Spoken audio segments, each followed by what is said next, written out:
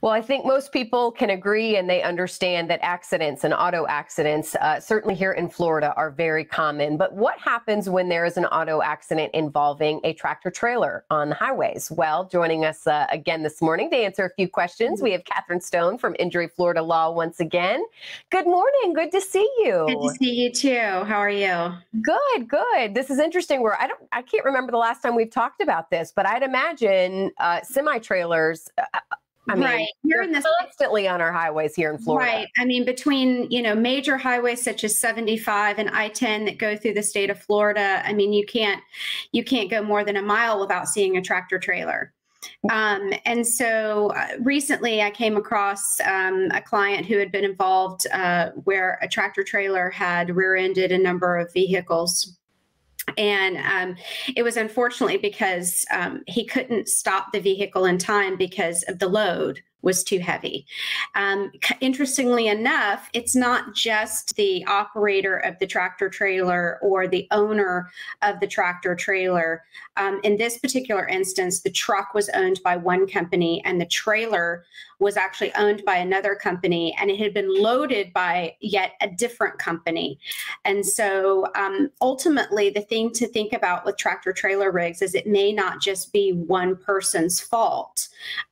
There are a number of things that can happen. And in that particular case, it was the loading company that had loaded the trailer incorrectly and with the incorrect amount of weight on it, so that that particular truck couldn't stop in a timely manner. Well, not only that, but I'd imagine you're crossing state lines. Some of these companies are probably in other states as well. Yeah, a lot of times you more than likely will end up in federal court, which has different rules, different regulations on just civil procedure. And so, you've got to have an attorney that knows the rules in federal court as well as state court. But really, the takeaway from a tractor trailer truck accident is it may not just be the driver of the vehicle. There are a lot of elements and a lot of things that have to be looked into when a tractor trailer is involved. There's also certain rules and protocols that the driver has to follow before they even take off in that rig. They have logs that they have to keep. So it's a very, very in-depth process. And if someone has been involved in a tractor trailer, they need to make sure that whoever is handling that claim is familiar with those types of accidents. Well, and I was just going to ask, I mean, it seems like that's even more of a reason to make sure from the very beginning that a lawyer might need to get involved, just because, I mean, Right. It is a different class. Well, in that particular case, it was because our law firm got involved very, very quickly and were able to, they still had the load on the trailer.